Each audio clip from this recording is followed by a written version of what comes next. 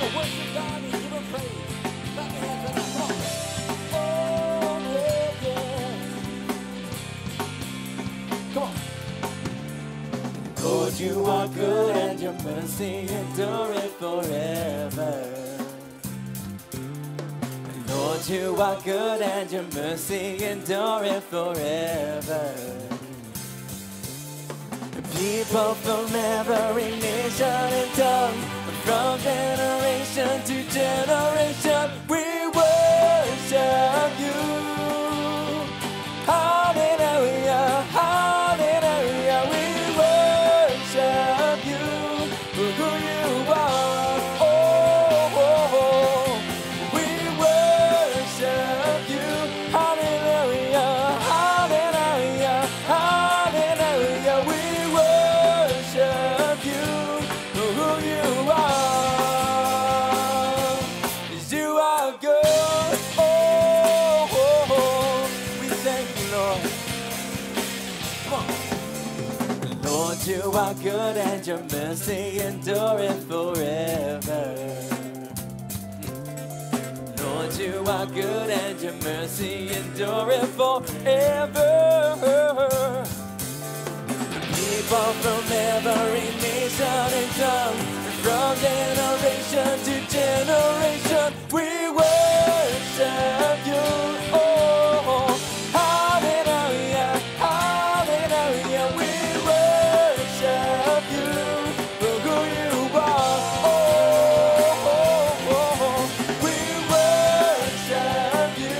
Hallelujah, hallelujah, hallelujah, we worship you for who you are.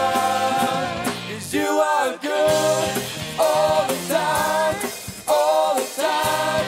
You are good, you are good all the time, all the time. You are good, oh, you are good all the time, all the time.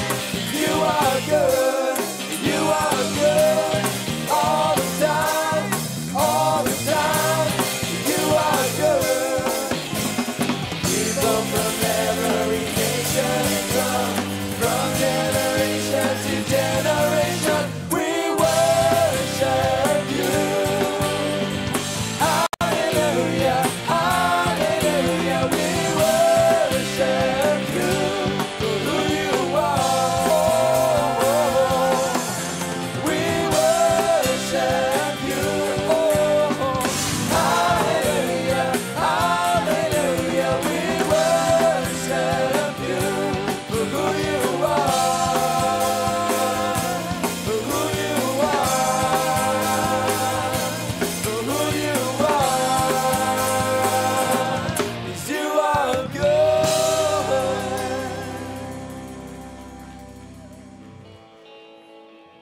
Oh, we thank you, Lord. We give you glory.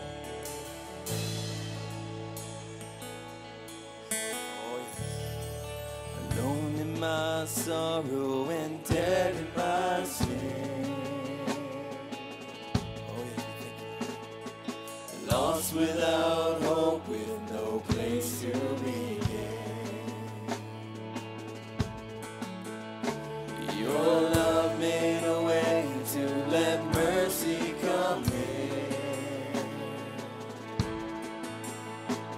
When death was arrested, my life began. Oh, your grace. Oh, your grace, so free, washes over me. You have made me know now life begins with you. It's your endless love pouring down on us. You have made us know now life begins with you. Released from my chains, I'm a prisoner no more. Oh, we thank you. My shame was a ransom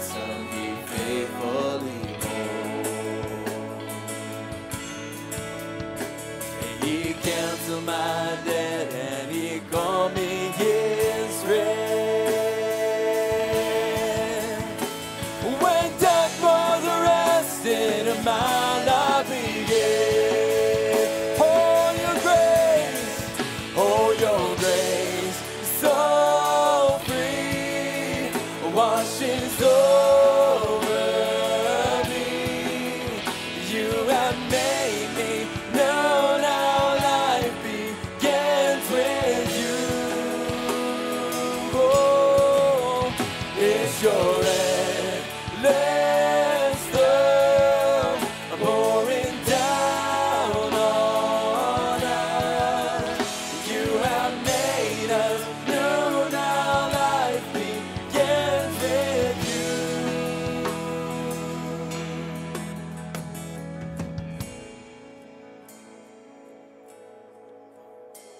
Our Savior displayed on a criminal's cross. Darkness rejoiced as though heaven had lost. Jesus arose with our freedom in hand. That's when death was arrested and my life began.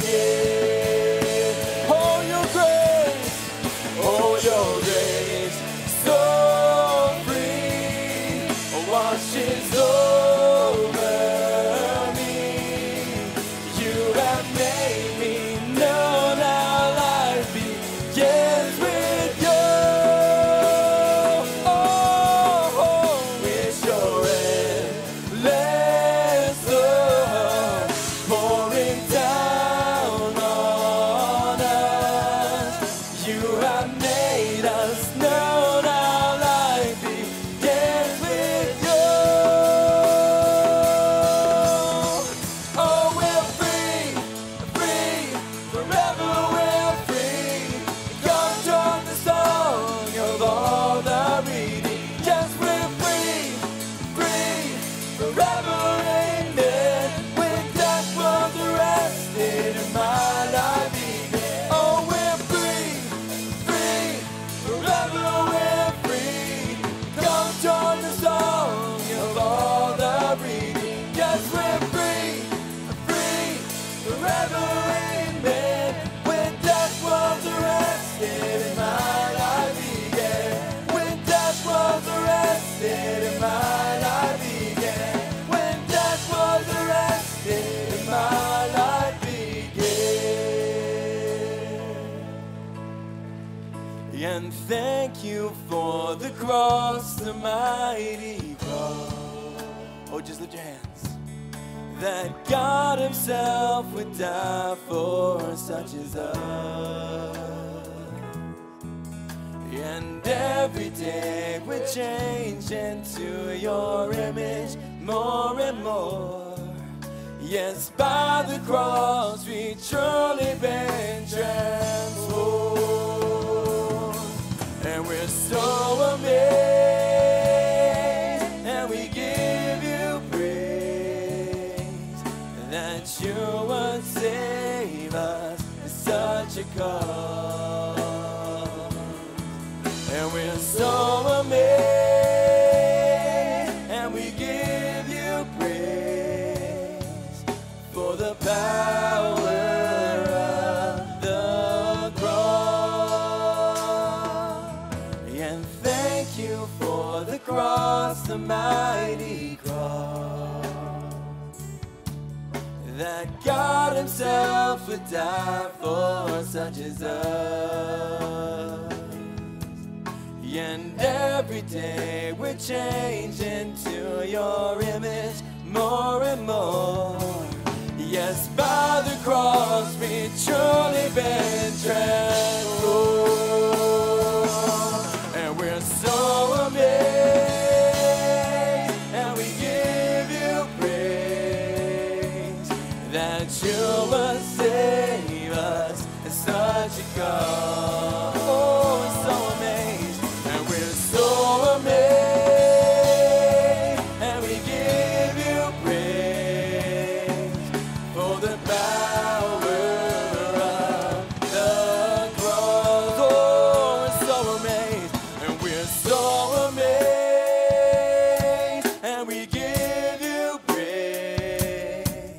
that you would save us at such a cost.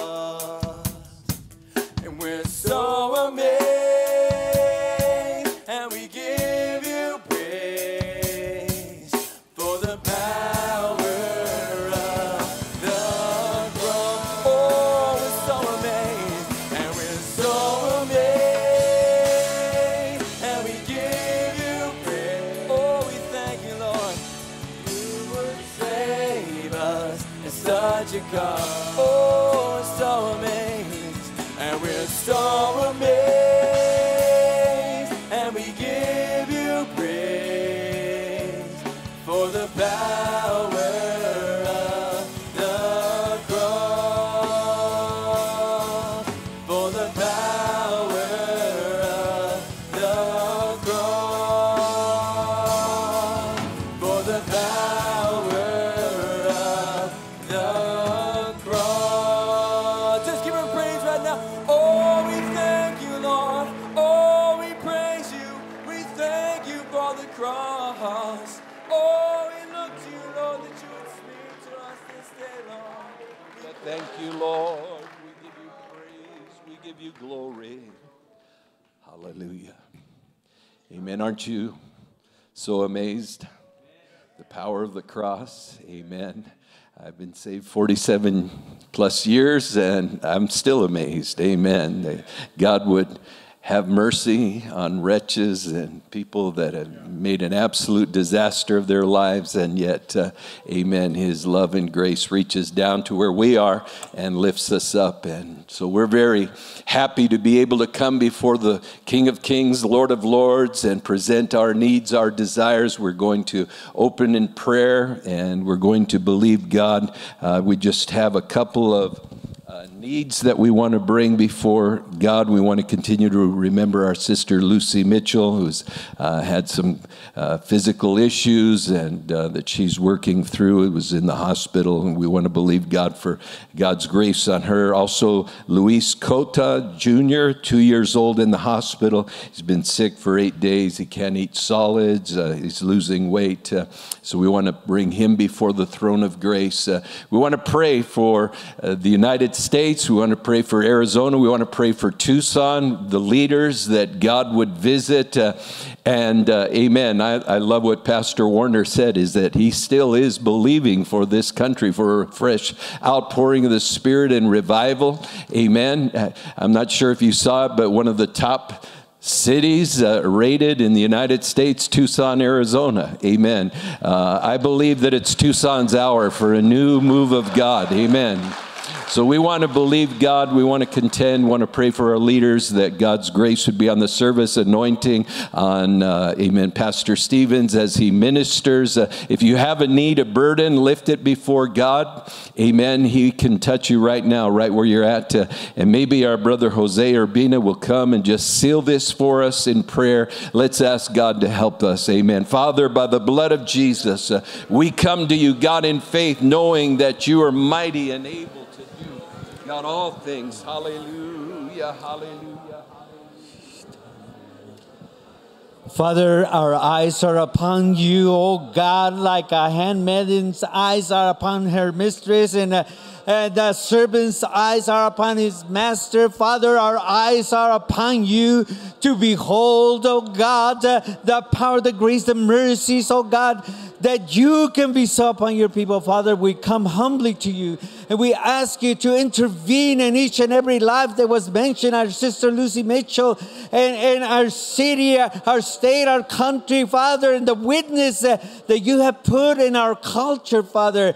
I ask you to bless Pastor Stevens, that he will wax eloquent and become an oracle of God, that his words would be words that heal, that comfort, that direct, that rebuke, that stir the heart, oh God, not just to sit, but to do something about it, oh God, that our prayers would have legs on them, and that we, oh God, would be involved in all the things that you have called us to do. Father, we humbly ask you for that enablement, that anointing that would enable us to obey you and do your will. In Jesus' name I pray. Amen. God bless you. Amen.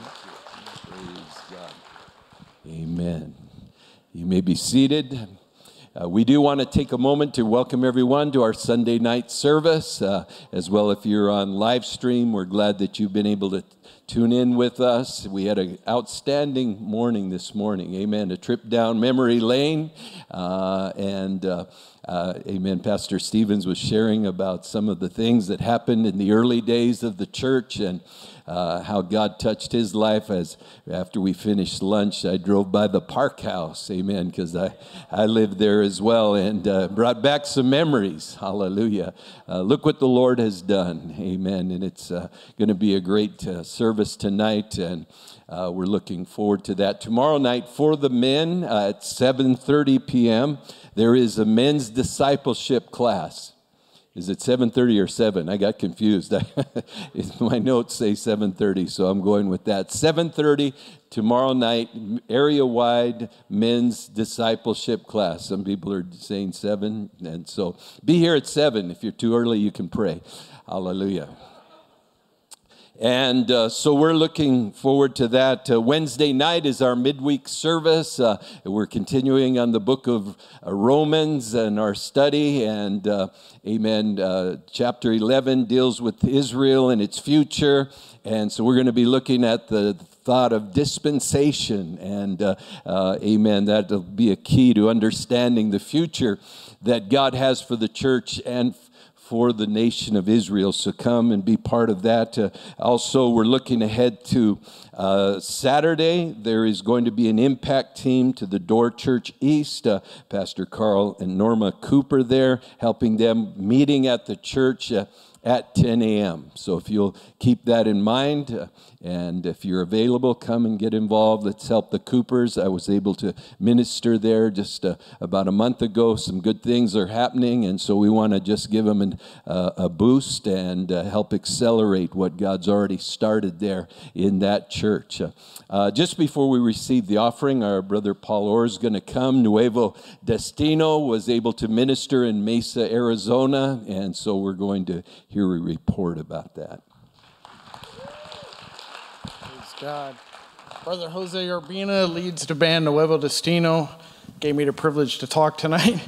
But we went to Mesa, Arizona, pastored by Richard Romero, and we had a great time. 4 people got saved at outreach.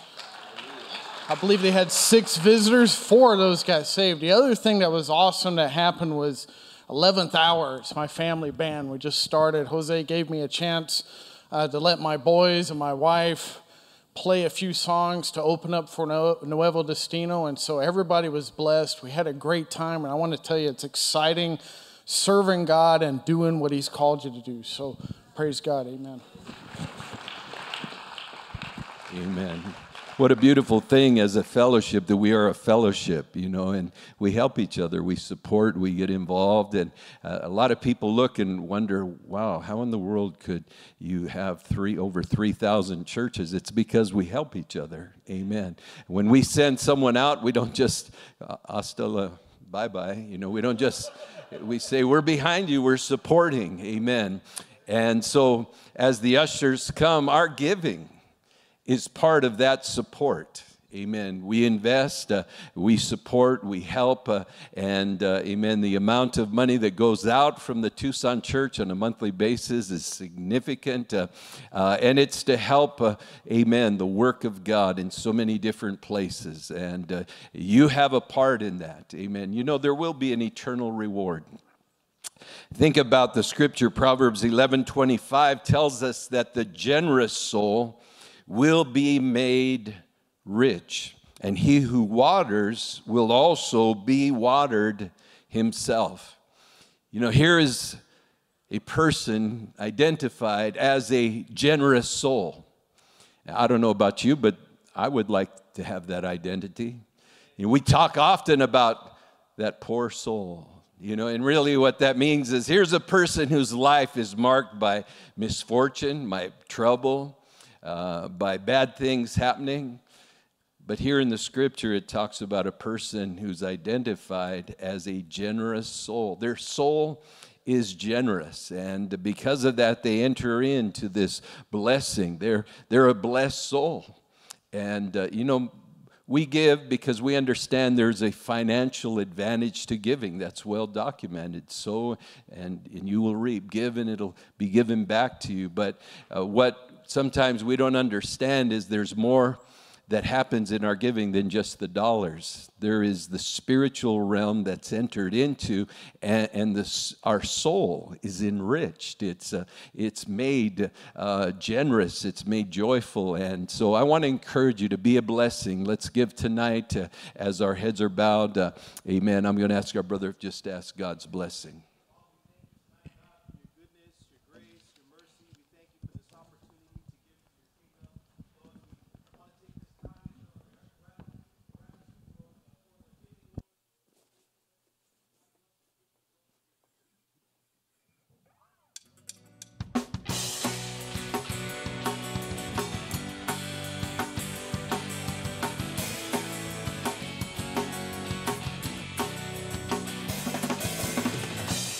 Every knee shall bow, every tongue confess, Jesus Christ is Lord forever. And every knee shall bow, every knee shall bow, and every tongue confess, Jesus Christ is Lord forever. Just can't stop, I'm praising His name, I just can't stop, I'm praising His name, I just can't stop. Praising His name, Jesus.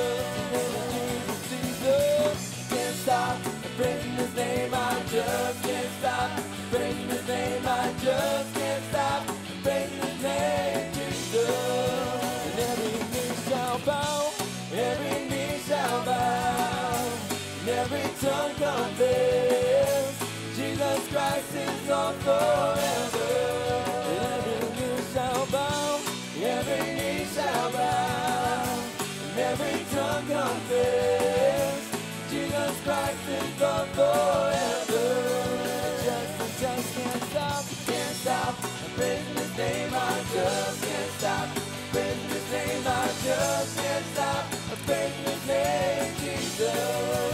Oh, I just can't stop, I'm praising His name, I just can't stop, I'm praising His name, I just can't stop, I'm praising His name, Jesus. And every knee shall bow, every knee shall bow, and every tongue confess, Jesus Christ is Lord forever. Jesus Christ is Lord, Jesus Christ is Lord forever. Jesus Christ is Lord, Jesus Christ is Lord forever.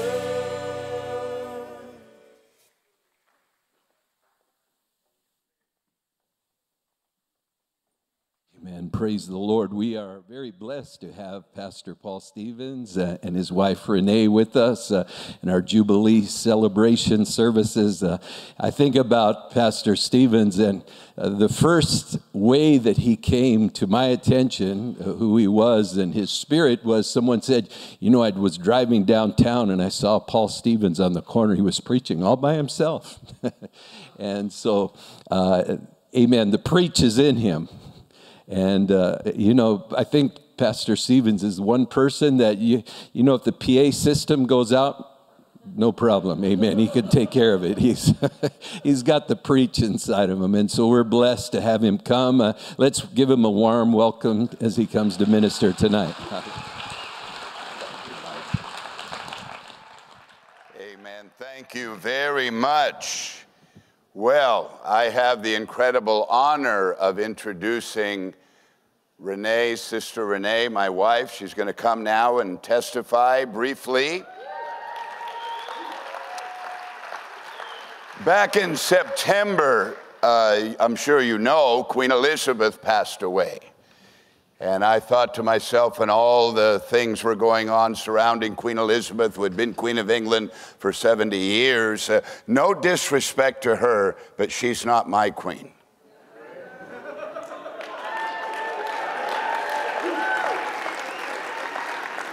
And you know, one of the characteristics of my wife, Renee, and people that know her well would say the same thing, is that she has a very unusual tenacity, meaning that once she makes up her mind on something, It's going to happen one way or another.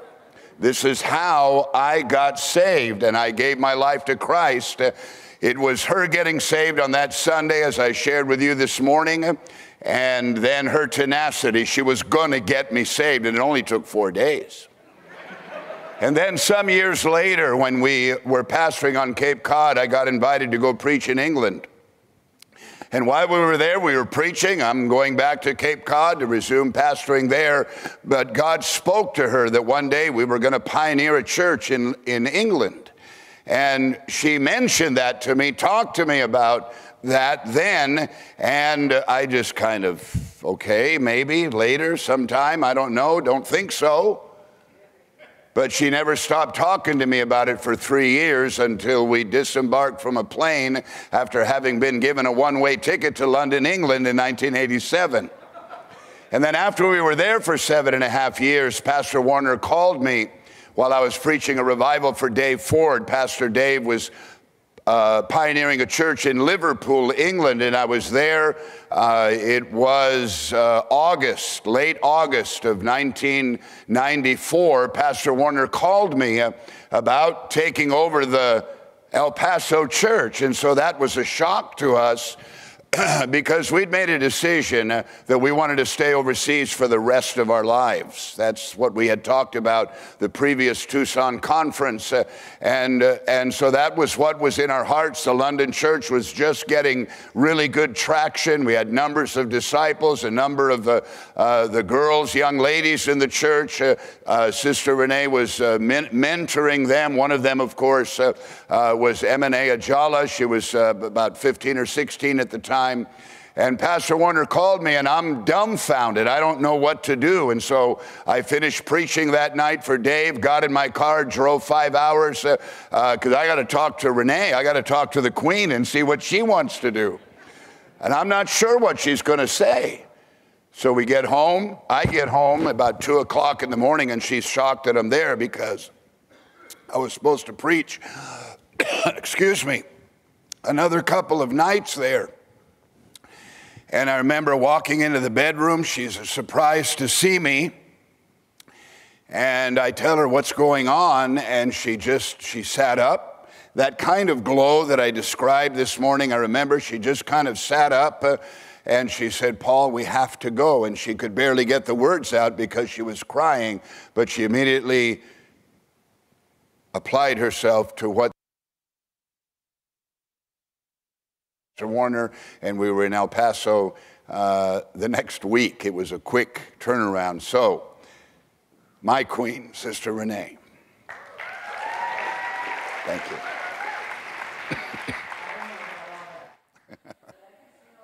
My husband said this morning that we're just two people, from our perspective, two regular people that are able to do what we do and have been able to do it all these years because of this church, because of Pastor Warner, because Pastor Mitchell had a vision and he sent Pastor Warner and Mona here because they obeyed the call of God. And any person in this place and any of the churches you have all over the world is because of the generosity of this congregation. You know, first of all, before I forget what I'm talking about, I just want to really thank all of you. There's so many of you, too many to name, that have been amazing, that every time we come to conference, it's just so stabilizing, so comforting to see you all here, to know that you pray for us. And it's an extension. I mean, every time you're someplace, there'll be somebody that will come up and mention something to us. A woman called Patty came up to me today and told me her son Christopher got saved in our church that we sent out of El Paso in Colorado. And I had never met her before, and she just said, you know, she started to cry and she thanked us. But you know what? That's your fruit. You know, we just are trying the best we can to figure out what God wants us to do.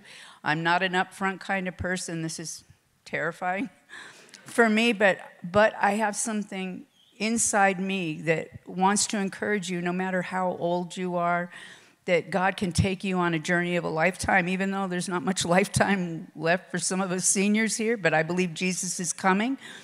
But, one thing I did want to mention that just pops in my mind all the time is gratitude and prayer.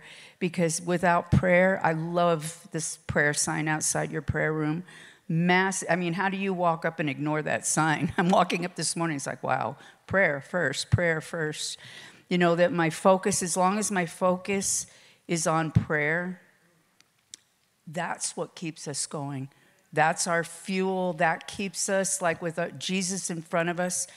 And some of you have had much worse things happen in your lives. We've had crushing things happen in our life. But the only reason why we make it is because we pray, because we have a God in heaven that will take care of us and help us. And the older we get, it gets a little more challenging to figure out physically what we can do. There's things we can't do that we used to be able to do physically. Last conference, thank you for everyone that prayed for me. I was crippled in pain. I got a new hip and it's like it never happened. God is just so able to answer our prayers, to give us what we don't deserve. And he does it over and over and over again. And our lives are a testimony of God just repeating and repeating. That's what he wants to do. And no matter how old or how young or how new you are in Jesus, Jesus is the answer. There is no other answer. People are going to hell by the droves, and we're the ones that have the answer. So I'm just so grateful, so grateful for all of you, for Pastor Warner and Mona, for this opportunity to just have the joy to be here, to be able to see what's going on here, and to tell you that don't be discouraged. Don't be discouraged. There's people out there, we pray for you, and there's people that you don't even know until sometimes someone will come up and just say, hey, I've been praying for you. You've been on my mind. God's able to put somebody in your mind. If that's the most you can do, it's the best you can do. There's no answer. We have no answer for anybody but Jesus. And so God is the power, and the power's through prayer. And I encourage you to do that. And I thank God for this congregation. I will always, always be grateful because of you. So thank you. Thank you, dear. There you go. You see what I mean? Didn't she look incredible on that screen? Amen. All right. I want you to turn in your Bibles to 1 Samuel, where I want to minister from. And I want to preach a sermon tonight that I think characterizes what our ministry is all about, has always been what our ministry is all about. Way back when Pastor Mitchell moved to Prescott and began to reach these young, desperate people during the Jesus People movement, to Pastor Warner coming here to Tucson, and he and Mona beginning to witness. They used to go from their house down to Puebla High School and just begin to witness. And I believe the very first converts of the church came out of that witnessing. And so I want to preach a sermon again that I think characterizes, because God takes the irrelevant and makes them relevant. We've been made aware of what I think is an amazing story, at least from a preacher's point of view. It really got my attention. And I feel a little bit, or I will feel a little bit like Pastor Richard Ruby, because I'm going to use a number of sports illustrations tonight. And don't tell him about one of them that I'm going to use.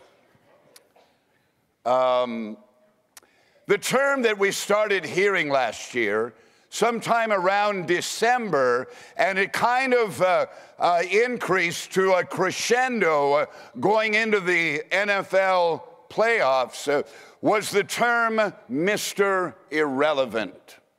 You may remember that.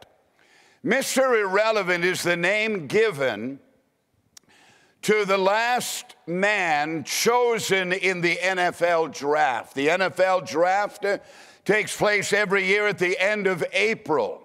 All 32 teams have an opportunity in a particular order to pick the best player they think is available at that time. There are 32 teams. There are about 8 rounds. In other words, each team has 8 picks. They go through all 32 teams, then start again, go through them again. And most of the attention, or really all of the attention, is on the first round. Usually the first 10 players, especially numbers 1, 2, 3, etc. The top player drafted, supposedly the very best, the elite. He's a certain success. And then the deeper you get into the draft, into the 3rd round, the 4th round, the 5th round, nobody pays attention anymore. Brock Purdy was the 2022 designee, Mr. Irrelevant. They actually have a kind of a thing they do for Mr. Irrelevant. As soon as he's announced, some organization, I don't know who it is, but they take him on a big vacation because they figure this guy's not going nowhere. He's drafted 262.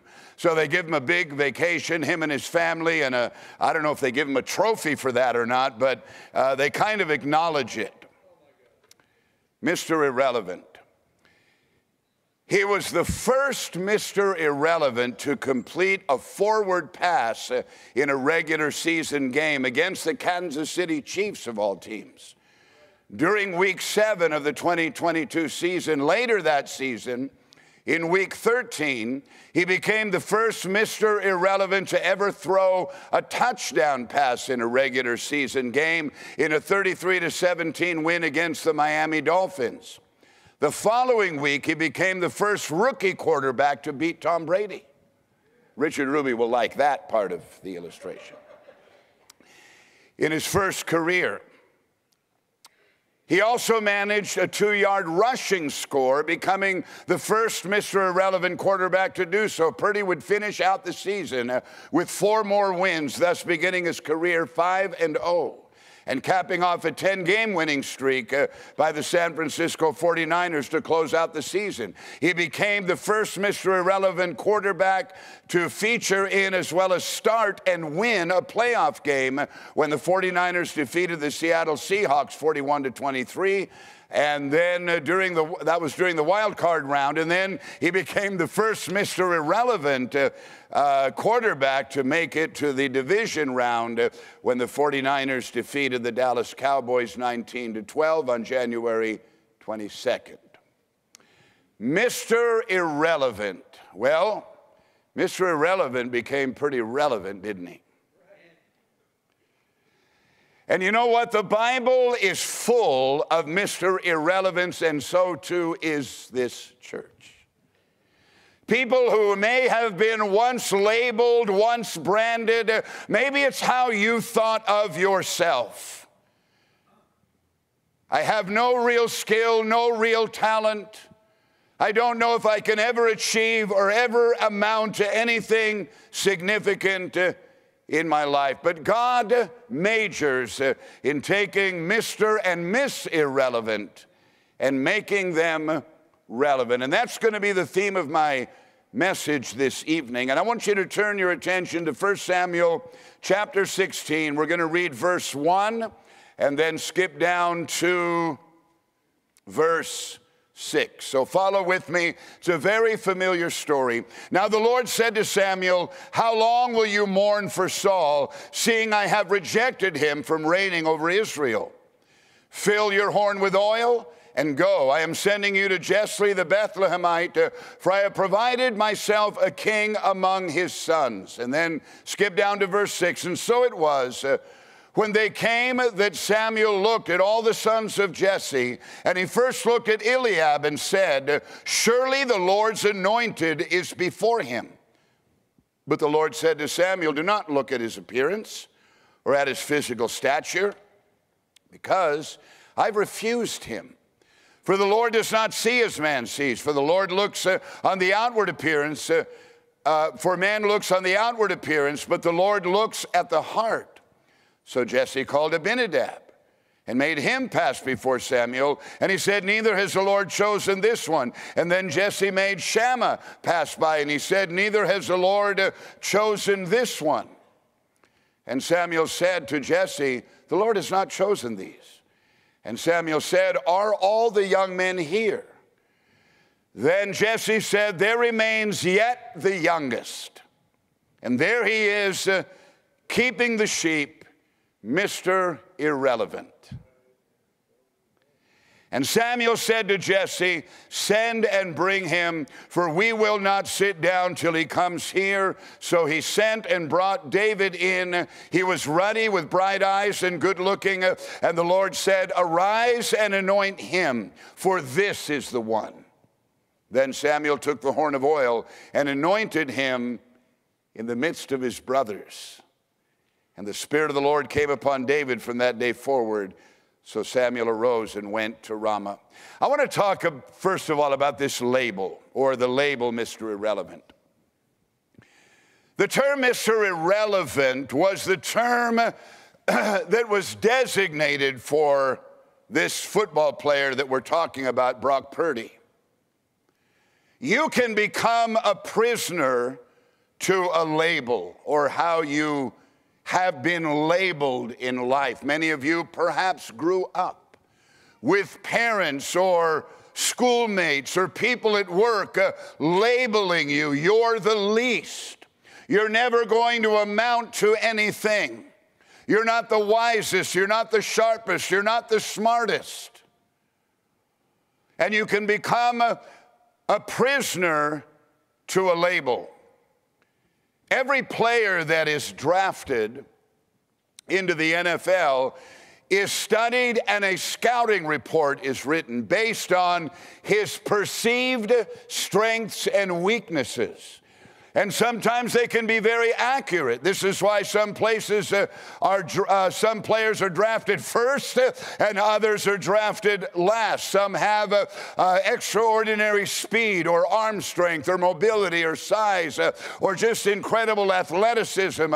All the scouting reports that have poured in designate this individual as a surefire success.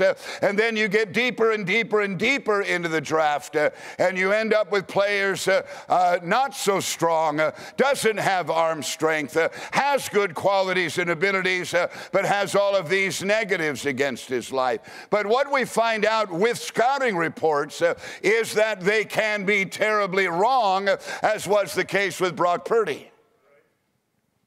Samuel's reading a scouting report, apparently, and he determines that Eliab should be drafted first. He's the biggest, the oldest, the strongest, a trained warrior. He has experience. And the Bible says, so it was when they came that he looked at Eliab and said, surely, surely, surely, surely, the Lord's anointed is before me. And the Bible says that Samuel looked at Eliab. It must have been quite a look. I mean, he must have been quite a specimen. I don't know if he looked like The Rock, that Hollywood actor, or what he looked like, but I mean, he must have been outwardly incredibly impressive above all of his brothers that were there.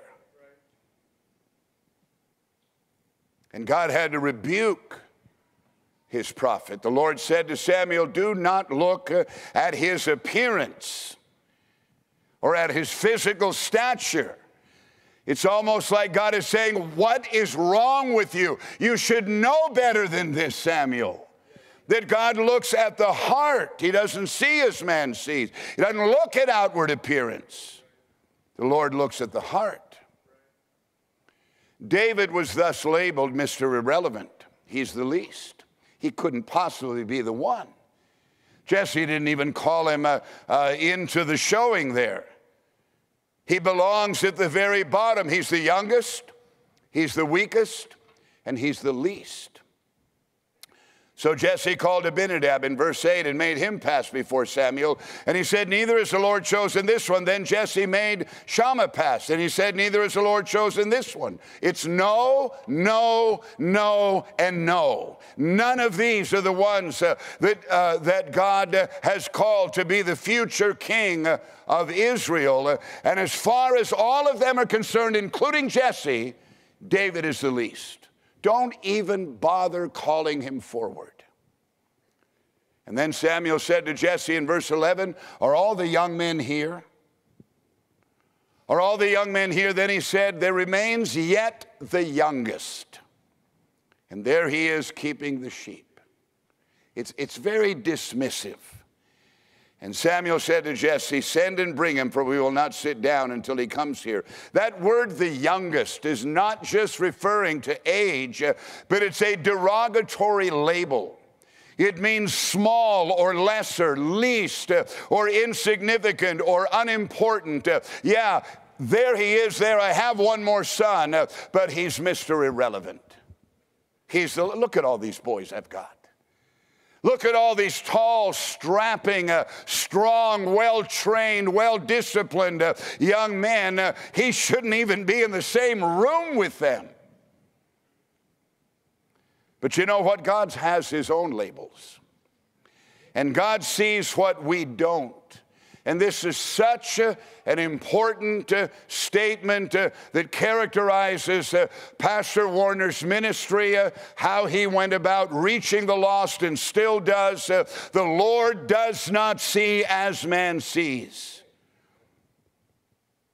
I was an undesirable. You saw the picture. I don't understand, and I'm being facetious here, why my father-in-law was upset that I was marrying his daughter. Can you see the problem? She's 18 years old, I'm 18. I marry her, we get in a 1963 Impala and drive up to Oregon where we're going to live with a bunch of hippies. Why did he have a problem with that? It's a mystery. But God sees something that we don't. God sees that this young man has a relationship with God. He has integrity. And he exhibits all of those qualities when nobody is looking. A lot of people behave badly when nobody's looking, but when nobody was looking, David behaved admirably. He exhibited great exhibitions of faith. God has a different criteria. He sees what can happen if he gets a hold of Mr. Irrelevant's life.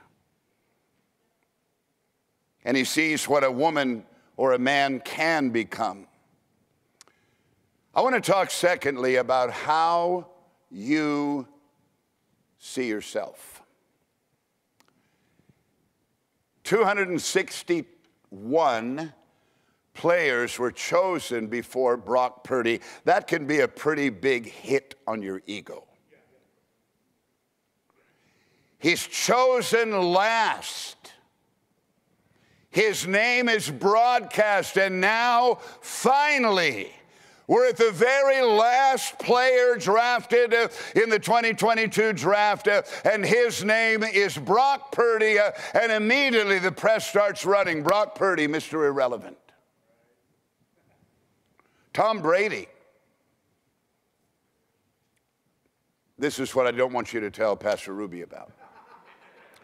Tom Brady was drafted 199th in the 6th round of the NFL draft.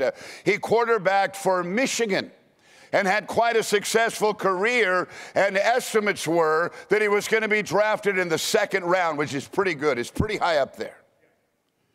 1st round, nothing. 2nd round, nothing. 3rd round, nothing. He was so embarrassed. He was sitting around his family, as they do on these occasions, waiting for the big announcement. But after 3 rounds and his name isn't mentioned, he leaves the room. He's embarrassed. He's ashamed. And then the 4th and the 5th round. And then he's chosen 199th by the New England Patriots. But he didn't see himself as a 6th round, 199th draft pick. He wrote, or when somebody was writing his biography, they mentioned the first time he met the owner of the team, Robert Kraft. He walked up to Robert Kraft and introduced himself. Sir, I'm Tom Brady. And he said, I know who you are. You were drafted 199th in the 6th round. And Tom Brady immediately fired back and said, I am going to be the best decision you ever made. He didn't see himself as number 199. He called his agent during that first year when he was 4th string quarterback. He called his agent and said, I want to buy a house. I love Boston. And I want to buy, and the agent said, whoa, pump the brakes a little bit. You're probably not going to be on that team in the next year, 2 or 3. You'll bounce around the league. It'll take a while to get you to fit in. And it usually takes 4, 5, 6 years to get a starting. No. This is my last stop. I'm going to end up quarterbacking this team. I want to buy a house here. It's very important how you see yourself. David saw himself as someone who could slay a giant. He didn't see himself the way his father had labeled him as the youngest.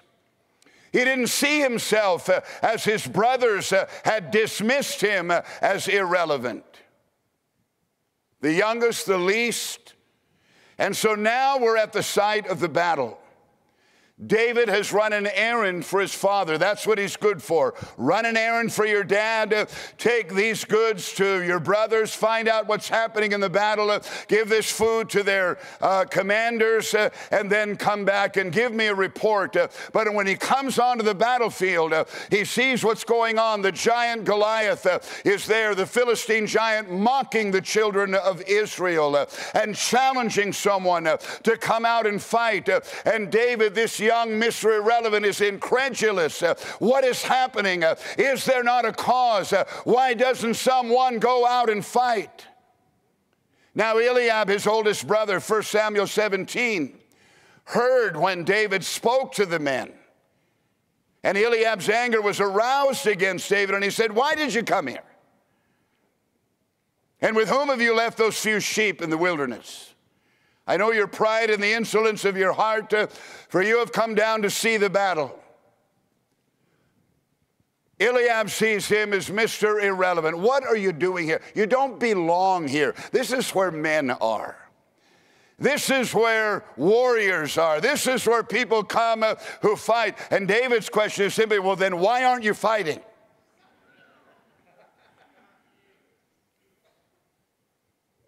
Mr. Irrelevant is not what God sees in David. And he could have been as young as 15 years old at the time. God sees someone who could take out a giant, and David saw himself as that. You know, the Bible is filled with Mr. Irrelevance that God used. And the lesson is, don't let the world label you.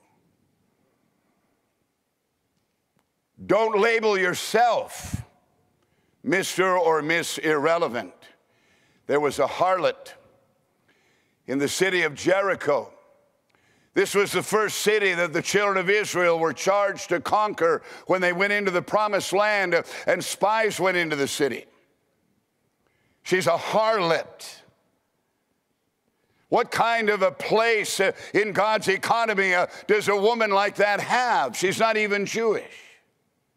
She's irrelevant, as are all the citizens of Jericho. She heard the spies out, hid them, had heard the reports of when the children of Israel left Egypt and the Red Sea and all the miracle power that was upon them. And she said, the whole city is terrified because of you.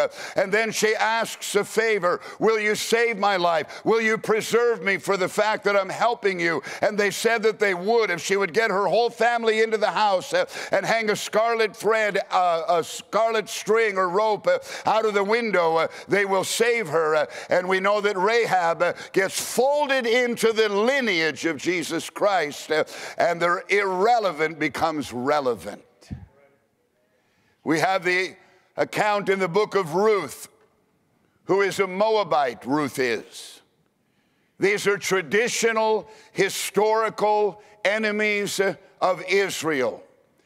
We know the story. She returns back to Israel with her mother-in-law after her mother-in-law and her husband had fled. And then her mother-in-law's husband died. Her husband dies. And then they're going back to Israel. She has no future in Israel. She's not Jewish. She's Moabitish. She's going to be rejected. She's going to be prejudiced against. She's going to be maligned. It's going to be very hard for her to live in Israel. And when Boaz met her, when she went to glean in his field, he had to tell the young man, you stay away from her. She's very attractive, very beautiful. She's Moabitish, and there's no question that she was going to be abused by the young men. And so Boaz had to push back on them. We know the story, how she ended up marrying Boaz. And she becomes the grandmother, actually, of Jesse, and or rather the mother of Jesse and the grandmother of King David, and also folded into the lineage of Jesus Christ. Moses, we view him as an incredible man of faith, but he contributed to his own irrelevancy by killing an Egyptian soldier and then having to flee Israel, or Egypt rather, for 40 years. He wandered in the backside of the wilderness and became irrelevant. And then God visited him through the burning bush and brought him back as a powerful deliverer. We have the account of Gideon. In Judges chapter 6, verse 14, then the Lord turned to Gideon and said, this is when they were under siege or under attack constantly by the by the Midianites, and they're in fear. The Midianites, as soon as the children of Israel would sow their crops, the Midianites would come and ruin and spoil the fields. And they were hiding in caves, and they were fearful.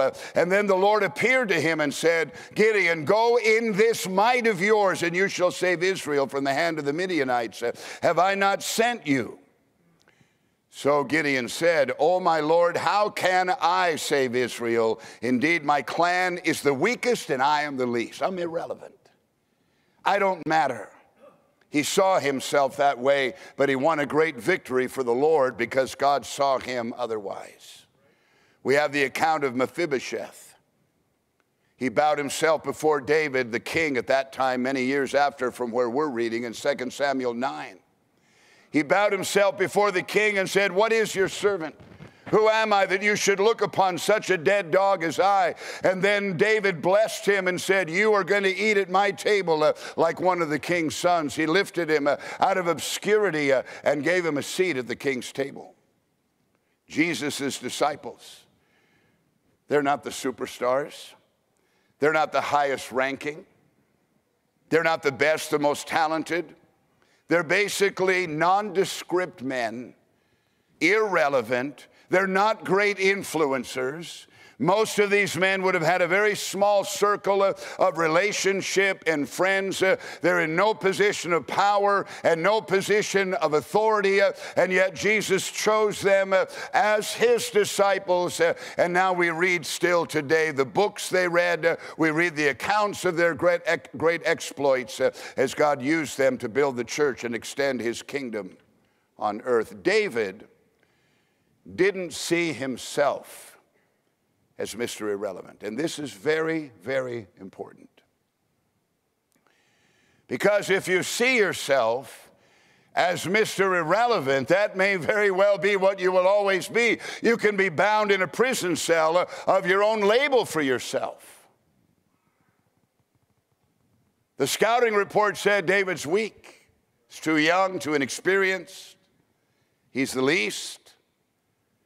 That's how Gideon, the one I just read about, that's how he thought of himself. Saul, before he was made king, that's how he thought of himself. I'm the least. I'm the weakest. I'm the most insignificant. And God had to convince these individuals otherwise. When Samuel was getting ready to pronounce Saul to be the first king of Israel, and Samuel makes it known in 1 Samuel 9:21, and Saul answered Samuel and said, I am a Benjamite of the smallest of the tribes, and my family is the least of the tribes of Benjamin. Why then do you speak like this to me, that I'm going to be a king? Made no sense to him. I'm small, I'm least, I'm irrelevant. But how many know God has his own scouting reports? He could look at a long-haired hippie like I once was and see something more and better than everyone else did. And by the way, as a consequence of my conversion and the radical change that took place in my life, my father-in-law got saved, my mother-in-law got saved and gave their lives to Christ. Took some convincing, but they eventually did.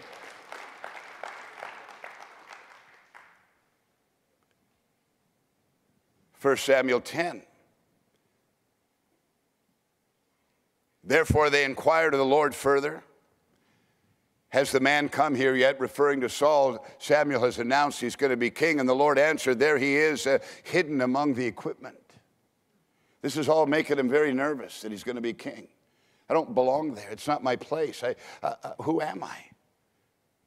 So they ran and brought Saul from there, and when he stood among the people, he was taller than any of the people from his shoulders upward. And Samuel said to all the people, do you see him whom the Lord has chosen? There is no one like him among all the people. That's not how Saul saw himself, but that's how God saw him at that time. So all the people shouted and said, long live the king. You have to learn to see yourself as God sees you and to see people around you as God sees them. They're not losers. They're not hopeless. They're not the least and the weakest. So let's get back to the battlefield. David stepped out of the shadow of how his father and his brothers were labeling him. Satan wants to label you. And you could even be sitting here tonight, and you've been bombarded with the lying voice of our adversary who has said you're a loser. You'll never amount to anything. You've had too many disadvantages. You come from a busted, broken home. You've been in prison, in and out of trouble all your life. What makes you think you can sit here in this great church and be anybody of influence? The devil bombards us with how irrelevant he wants to label us. The brothers saw him one way, but he himself, David, saw himself as someone who could defeat a giant that no one else was. I can do this, he thought. He's this ruddy, let's say 15-year-old shepherd boy. And then he tells Saul, when Saul heard that David was talking about why isn't somebody fighting the giant, Saul heard about that and called for him. And said, moreover, David said, the Lord who delivered me from the paw of the lion and from the paw of the bear. He told Saul a story about how he was tending sheep and a lion came and he killed him, and a bear came and he killed a bear. And David is saying, look, as the bear and the lion were before me, so will this giant be. The Lord will go with me. And David's confidence there is not pride. It's not arrogance. It's not a false sense of importance. What he's doing is aligning himself with how God saw him. He's not buying the label that his father had, or that his brothers had, or that Satan had. He's aligning himself with how God saw him. And this may be one of the most important features in your development as a Christian, seeing yourself as God sees you. Yeah, I know we say we were unworthy, undeserving, unfit, and yet Jesus saw you as worthy of dying for. We sacrifice at the highest level for things that we think are worth that sacrifice. That's how he saw you. So there's one more hurdle to overcome. Backing up a little bit, and that was Saul's labeling of him. When the Philistine, or when Saul first saw David, he said, no. You're just a young kid. You're unfit. You're unable. You're just a youth. He's a man of war from his youth. 1 Samuel 17:33, and Saul said to David, you are not able to go out against the Philistine to fight. I mean, that's his final verdict on David when he saw him. Untrained, not a warrior. He's surrounded by all these men of war.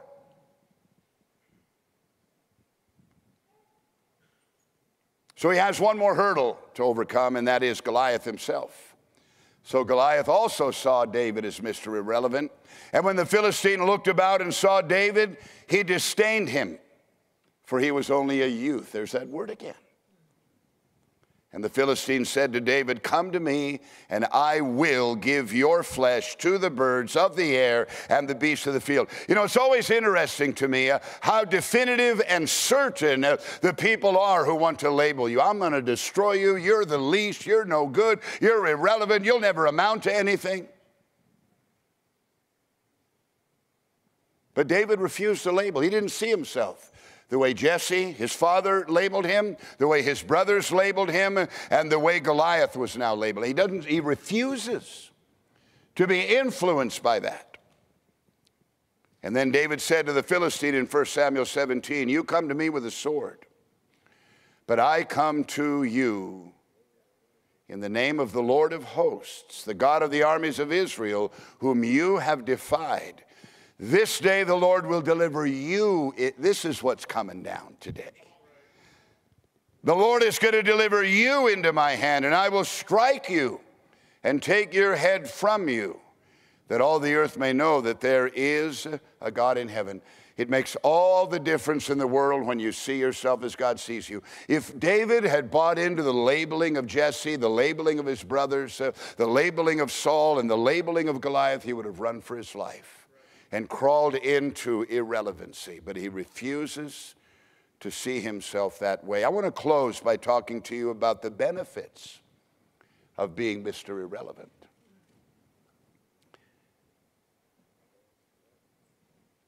The ones you think are going to be great, very often they're busts. Many of the first rounders don't make it, and they bounce around, never starting. Pastor Warner used to always say, God is not looking for superstars. Anyone here back when in the 70s, he may still be saying that now regularly. God is not, he had to say that because he's looking out at us. God doesn't look at the outward, not as man sees. In 1998, Ryan Leaf was the quarterback of the Washington State Cougars. Peyton Manning was the quarterback for Tennessee, and they were going to be 1 or 2. Ryan Leaf 1, Peyton Manning 2, or Peyton Manning 1 and Ryan Leaf 2. Of course, Peyton Manning was a great success, went on to be a Hall of Fame quarterback, recently retired in the last several years. Ryan Leaf was selected as the 2nd overall pick, number 2 of all the college players in the country, the number 2 best player, quarterback. He was drafted by the San Diego Chargers. His career was shortened due to poor play, bad behavior, injuries, struggles with his work ethic. None of that was in the scouting report. They're just looking at the outward. Some of those things that I just mentioned, bad behavior, struggles with his work ethic, and his ability to stay focused, those are internal dynamics. He got addicted to gambling while he was in college.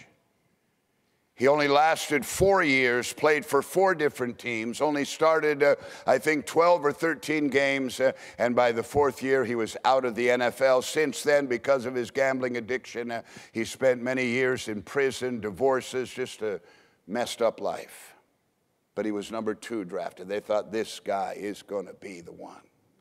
Going back a little further, some of you may remember Art Schlichter was the quarterback of Ohio State back in the late 70s, early 80s. He was drafted number 4 in 1982, Art Schlichter.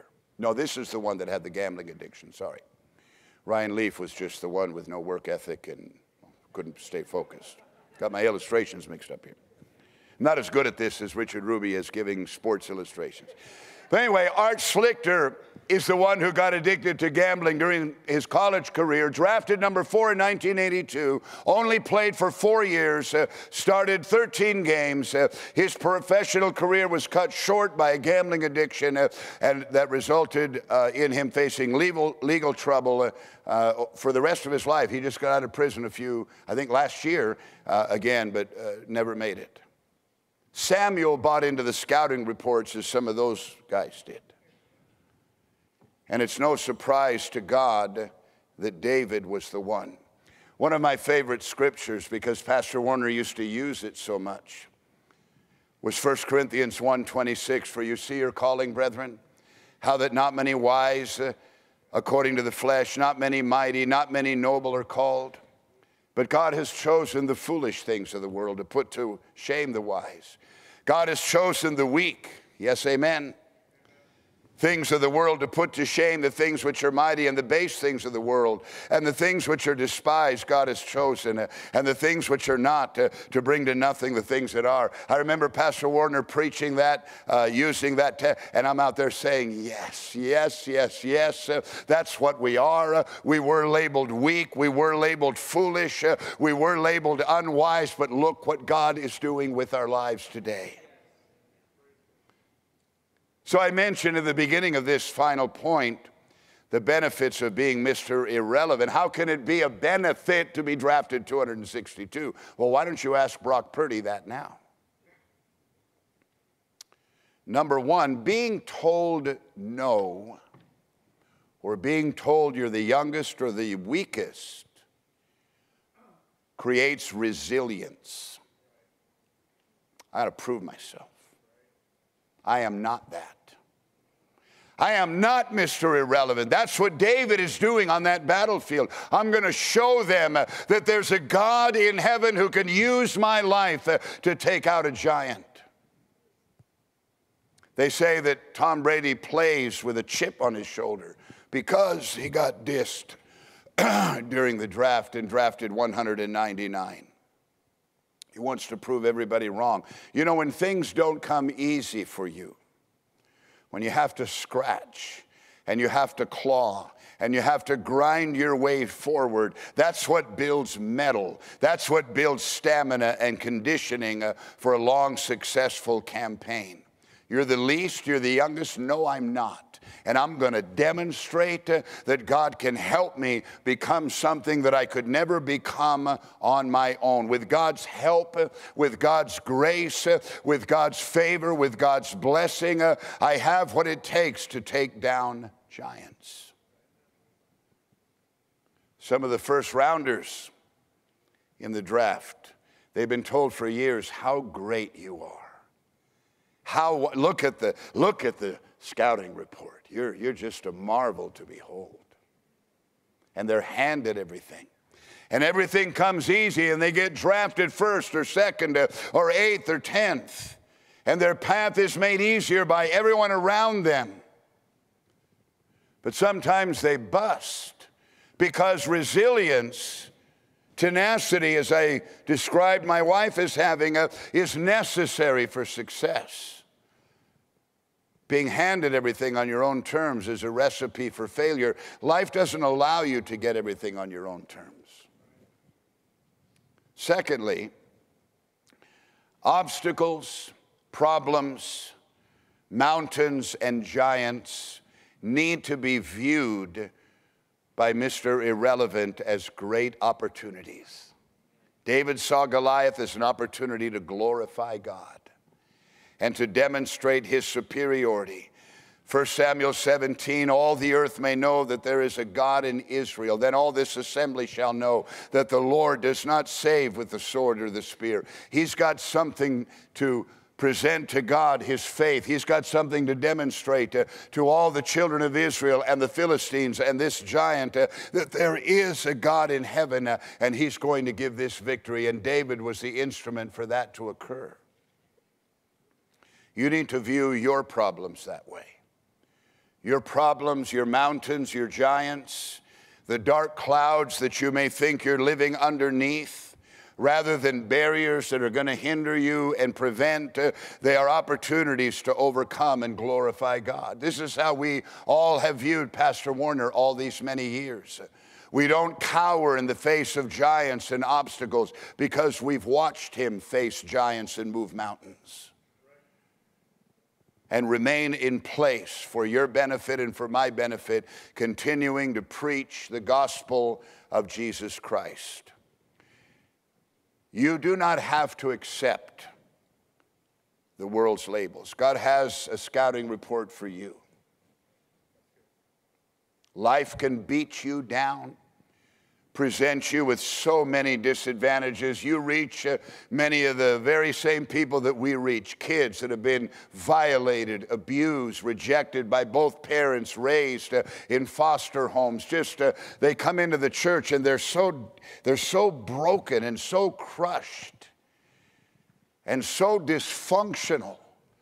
They can't see themselves as anything that could be a success or anything that can wield any measure of influence.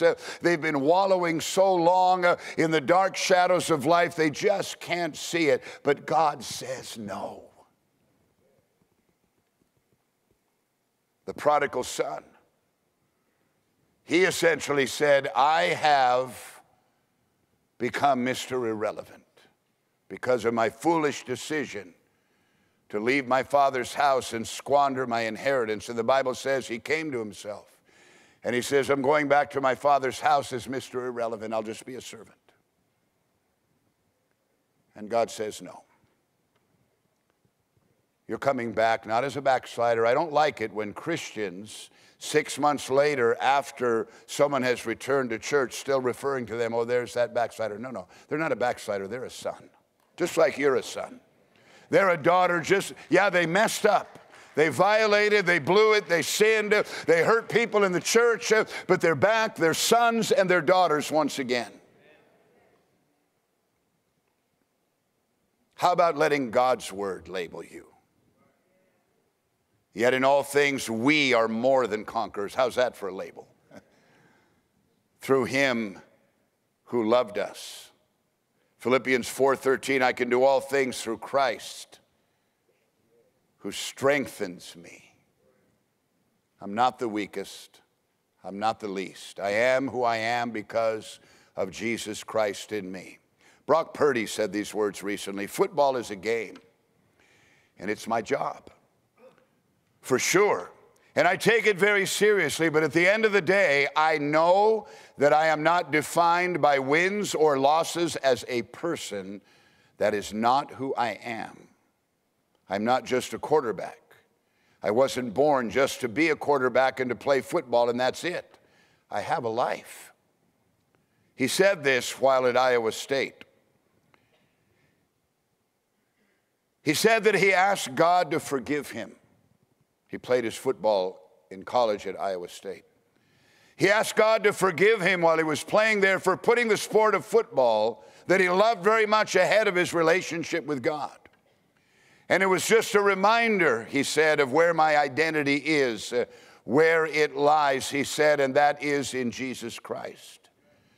And I continue to lean on him. Again, the next day, I didn't go out and throw for 500 yards and was this awesome quarterback, but it was just this peace that I had with Jesus, knowing that I had rededicated my life to him. Hey, no matter what I'm going to face moving forward during football, God and Jesus are going to be my identity.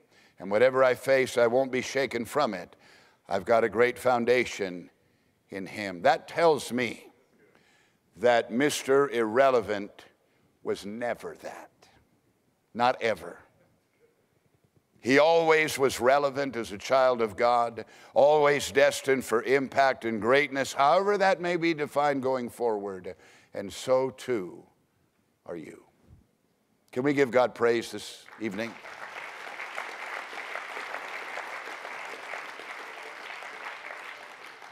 Amen. I want every head bowed and every eye closed.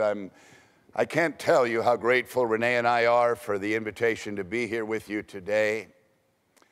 For me, it's been such a worthwhile experience and exercise. Renee and I have been talking about it for days. We got our conference coming up a week from tomorrow, so please be praying for that. So we're consumed with a lot of things going on, but we've been talking about this, talking about it all day today.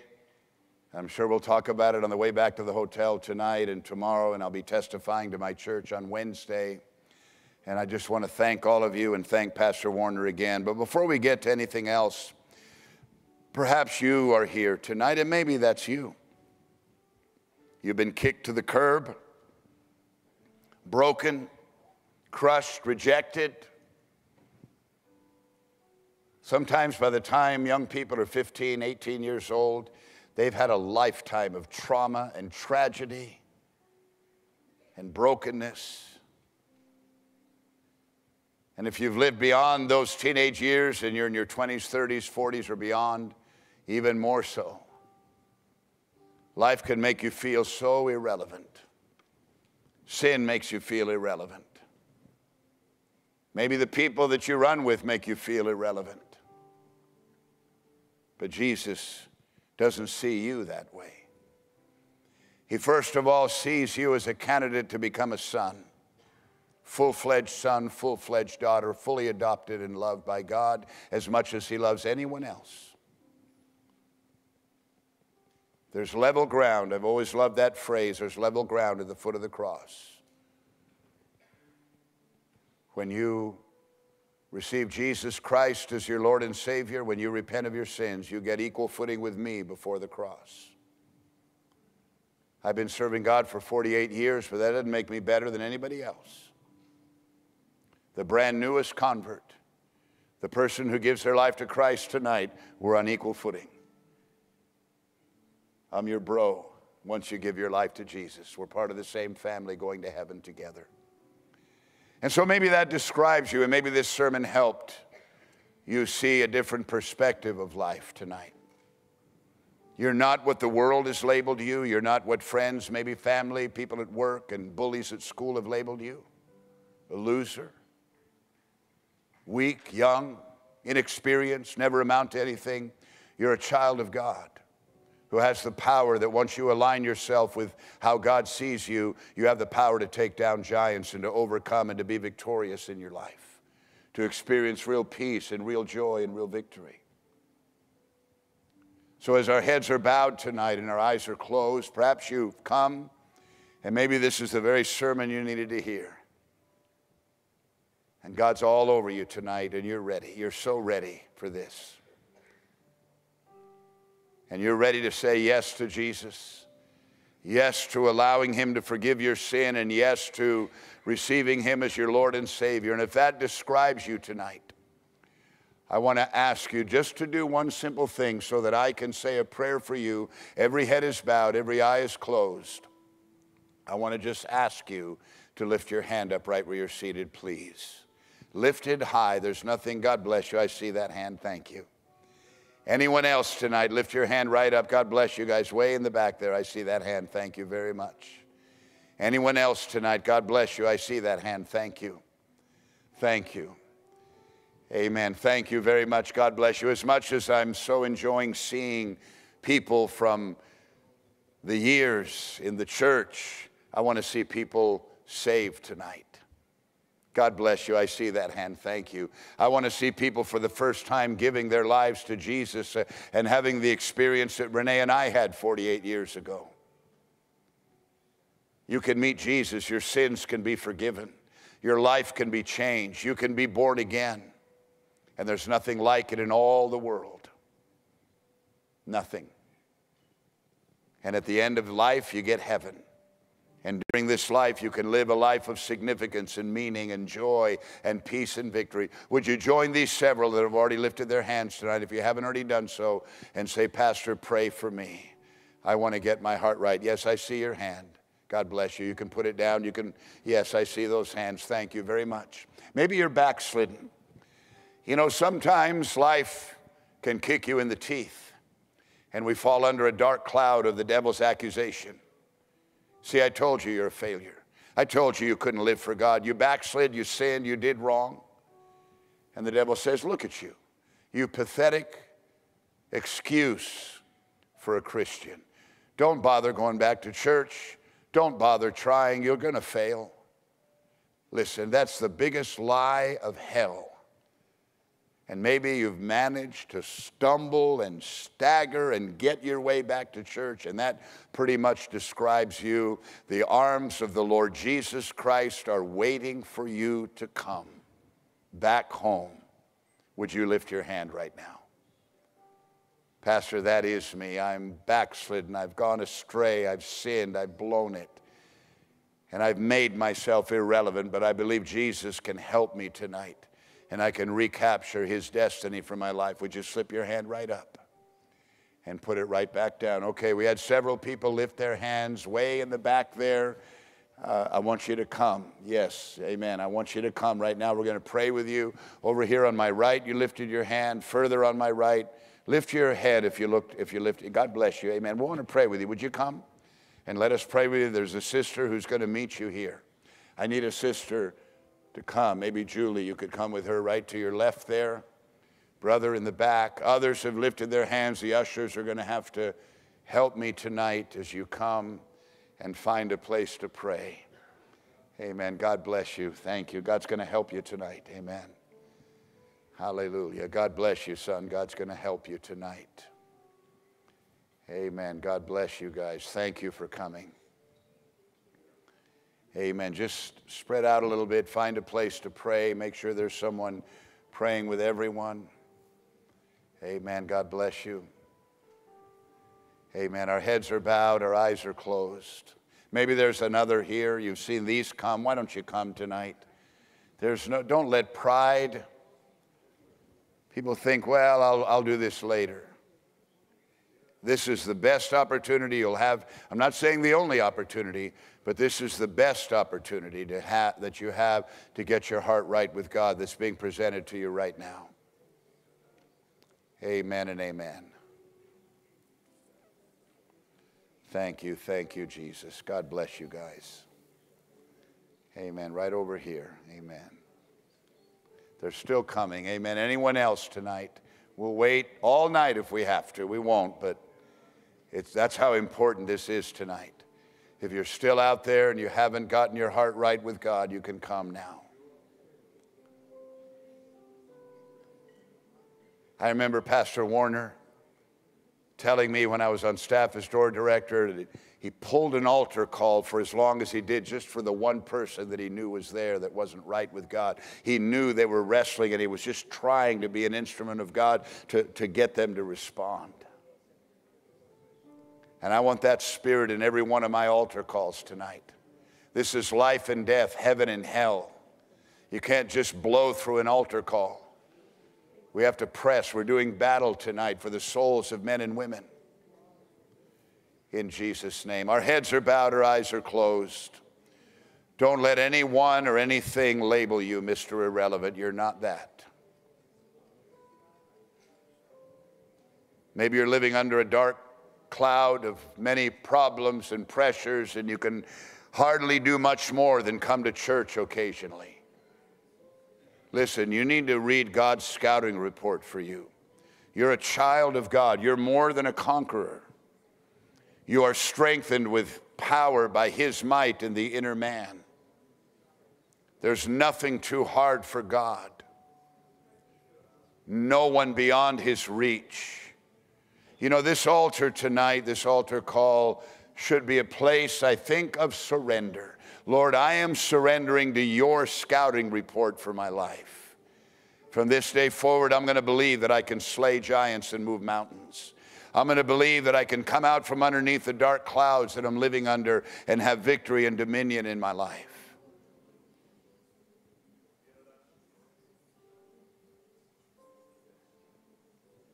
And again, Pastor Warner is such a good example of that. The Christian life is transcendent, meaning that you can live above some of the restrictions and restraints and problems and challenges and difficulties that we have to deal with in life and still maintain our joy, still maintain our victory and dominion in life. So let's all stand tonight. Enough said. Let's stand. Why don't you make your way to the altar? Let's make it a place of surrender. God, I'm surrendering to your scouting report for my life. You see me as a champion. That's how I'm going to see myself. You see me as more than a conqueror. That's how I'm going to see myself tonight. Oh, thank you, Jesus. Hallelujah. God is good tonight. Oh, find a place to pray. Get a hold of God. Surrender to him. Lord, I am going to break the stranglehold of the label that I've been thinking myself as. I am not, nor have I ever been, nor will I be in the future, Mr. Irrelevant or Miss Irrelevant. I'm going to believe God is going to use my life. God is going to help me. God is going to give me joy and peace and victory and dominion in my life. This isn't a pep rally tonight. I'm speaking truth and I'm speaking revelation. David refused to accept the label of his father and his brothers, King Saul and Goliath, and saw himself as more than a conqueror, saw himself as a giant slayer. And you know what? That's what he became. That's what he became. Let's sing, worship God as you're crying out to the Lord tonight. Yes, Lord. Before my heart, yeah. Before even time began, my life was in his hand. Yeah. He knows my name,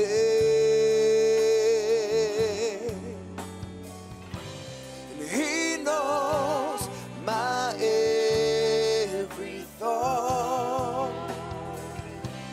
He sees each tear that falls, and he hears me when I call. I have a Father. He calls me his own. Yes, he does. He'll never leave me. He promised long ago. Yeah. Well, he knows my name. He knows my every thought. He sees each tear that falls, and he hears me when I call. I have a... Oh, God. Let's all stand, can we, this morning? This evening, rather, let's all stand. Amen. God is good. Hallelujah. God has good things for your life. Amen and amen. Young man, did you just give your life to Christ now, or have you been saved? You've been saved. You have a lot of disadvantages in your life. That's what God wants me to tell you. But they're going to become as a distant memory. Right now, they're kind of in front of you, and you think about them a lot. Some of the disadvantages that you've had in your life. Does that make sense to you? You're going to be an overcomer. You're going to want to be one of the strongest overcomers for youth when they see your life. Can you see yourself that way? Yeah. Don't let your past label you. Your past failures, don't let them be what identifies you. God has an identity for you. As a son, as more than a conqueror, did I mention that scripture tonight? As a giant slayer, as a mover of mountains. You need to see yourself the way God sees you, and that's going to revolutionize your whole life. Father, touch this young man, Lord. I pray the hand of God. Oh, God, I pray your destiny, your purpose and will revealed, oh God, layer by layer in the days and weeks and months ahead. Oh God, I pray, Father, for your grace and your favor and your blessing and your anointing in the name of Jesus. Amen. Hallelujah. Thank you, Jesus. Amen. Sister, would you stand and let me pray for you? Amen. You gave your life to Christ tonight. Amen. You see yourself as someone who life has passed you by. You see yourself as a failure, and all you see in the future is dark. You've thought of taking your life even. I don't know that you would do that, but you've had kind of a death wish. I wish I'd never been born. I wish I'd never lived. That's all going to change. You believe that? Yes, I do. You believe Jesus can change your life? If he can do in me what he's done, he can do it in anybody. Amen. You need to see yourself the way God sees you. You're a daughter of God as a consequence of giving your life to him as much as any other sister in this congregation. You need to plug into this church. Start serving God, build relationships, and you watch what God's going to do. Father, touch my sister right now. Lord, I pray the hand of grace would overshadow her life. Oh God, make yourself real to her. I break the power of every curse, oh God, every word spoken against her. I bind every lying voice of the adversary right now, and I pray the peace and the joy and the victory of the Lord right now in Jesus' name. Let's give God praise. Oh,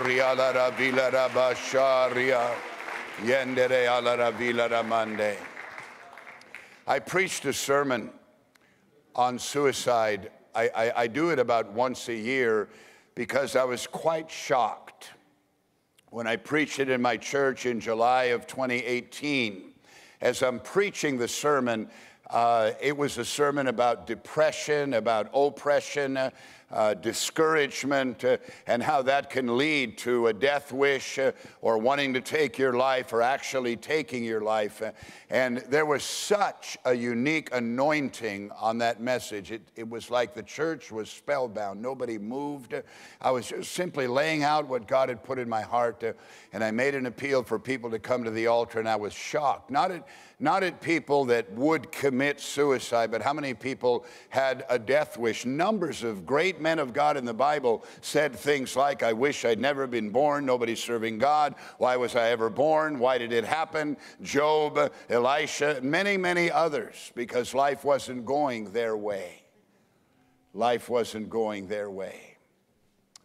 God needs to help us tonight. This is a generation of young people that is underneath the stranglehold of those kind of lying voices, depression and oppression and suicide and death wishes and all kinds of craziness, people living very reckless because they don't care whether they live or die.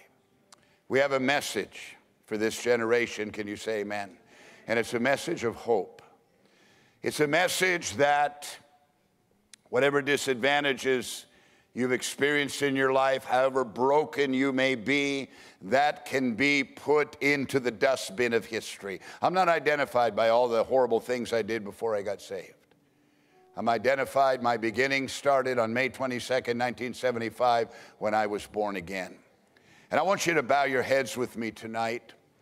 And I want to pray for people. I know I didn't preach on it, and this is a little bit of an unusual way to finish the service tonight, but I want to pray for people tonight that feel that. You feel oppressed, you feel depressed. I want every head bowed, please. I'm not going to proceed until I see every head bowed. People need privacy because I'm going to ask for a show of hands tonight.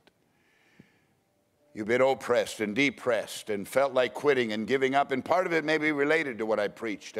The devil's been hammering you with your irrelevancy or the accusation or the label that you're irrelevant, but you're not that. You're a child of the living God. You have every reason to have dignity, to feel good about yourself and your position in the kingdom of God.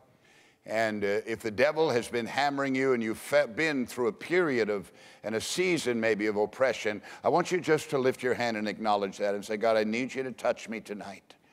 I need the victory that Pastor's preaching about. I want to see myself from this day forward as more than a conqueror. Pray with me, all of you together. Even if you didn't raise your hand, I want you to pray with me. God in heaven, I thank you tonight for the power that is in the blood of Jesus, that washes over my heart and my mind and cleanses me from everything that is not of God in my life.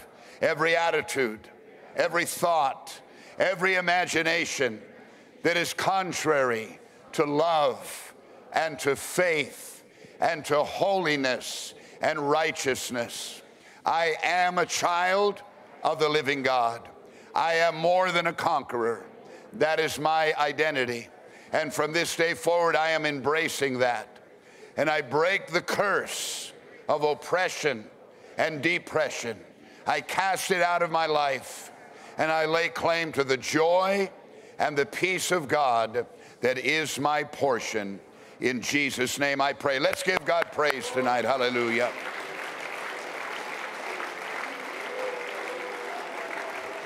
Oh, riala ravila rabasho, riala ravila rabakoria. Yendere alara vilara bashori oloro salara mandere alara mando roloro bose.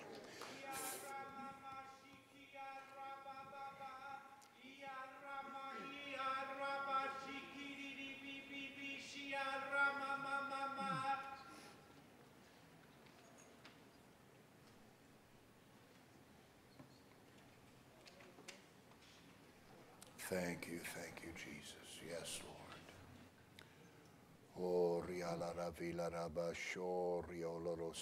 Thank you, Lord. Let's praise God one more time. Hallelujah. Oh, rialara vilara basho rioloro salara mande. Shalara bakor alara vilara mandere alara mando roloro se. My prayer tonight is that a deposit was made in your life that's going to live in the days and weeks ahead. I'm the sum total of many hundreds, thousands of deposits that have been made in my life over many, many years, and I'm still receiving them. I want to once again thank Pastor and Mona just for the gracious invitation to come and be able to minister on this Jubilee Sunday. We're so thankful and grateful, as Renee reiterated. God bless you all, and we'll be back for conference. Be praying for our conference that starts 1 week from tomorrow, and we'll be sending Pastor and the staff here all the announcements. We're believing God for great things. Amen. Let's thank the Lord one more time. God, praise God. What a wonderful day we've had, the Jubilee. And amen, it doesn't finish. We're moving tomorrow into the men's discipleship class. If you're a man, please do join us. There will be some gathered from other churches in the area that will be with us. You know, I remember the first time that there was a discipleship class in Tucson, and I didn't go. And the next day I had a brother say, "Why weren't you there last night?" And I said, I don't think I qualify as a disciple yet. He said, "No, it's for you, so you can qualify. It's for you. Men, young men, come, be there. It's going to be a glorious time. We'll be gathered together and have a great time." Also, prayer in the week. Amen. If you're free in the mornings, come and pray with us. Amen. We pray from 6 to 9. The building's open. As our heads are bowed, amen. I'm going to ask our brother Richard Dominguez just to close us in prayer.